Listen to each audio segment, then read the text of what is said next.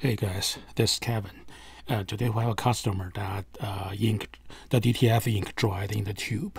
So those are 4 tubes that I'm going to replace. However, if you see the white tube is perfect, so that's why you should have the white ink circulation system. You can see I was able to flush the white tube, and they clear.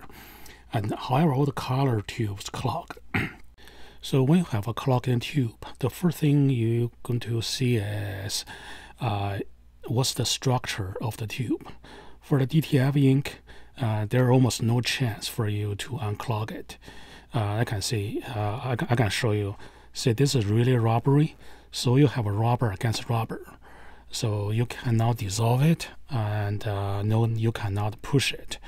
If you have a steel rod pushed from one side, so it's rubber against rubber, there's no way you can push it out, no matter how hard you try.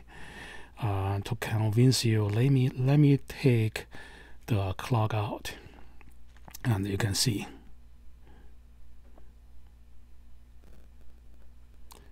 You can see I was able to just pull the whole thing out, and see how soft it is, and so if you push it, it will just become larger, and eventually you cannot push anymore.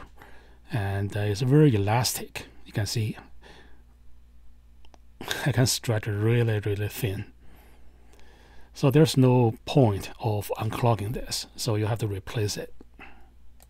I usually remove the dampers and just lay the trim flat. I'll take a steel rod and insert about 6 inches, and then I just feed the rod through the trim.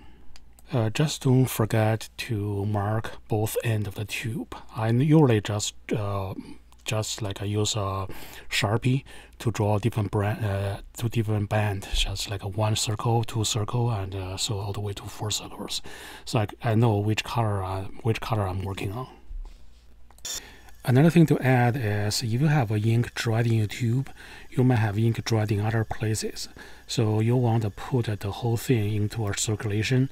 And here I use an ink pump to circulate the ink. You can see there's a big chunk of clogs coming out from the other part of the ink tank. Okay, I hope you enjoyed this video. Visit us at www.bchtechnologies.com or locally at Greensboro, North Carolina. Cheers.